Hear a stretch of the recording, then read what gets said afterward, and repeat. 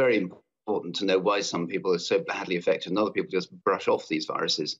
And clearly, a really important factor here is age. We know that's one of the major determinants of severity, but we still don't really know what it is about the aging immune system that makes people so much more vulnerable.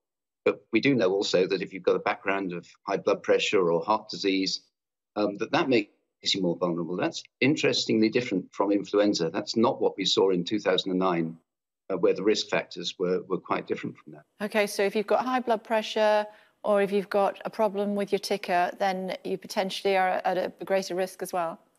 A greater risk, yes. I think we do know that each of us is a sort of rich matrix of different immune genes. A lot of our genes are directed towards controlling the immune response, and you and I don't share the same genetic makeup. We've got, maybe I've got 40 genes that give me a slight advantage and 40 which give me a slight disadvantage, and you similarly, but different genes. So that might affect why we're so variable in our responses.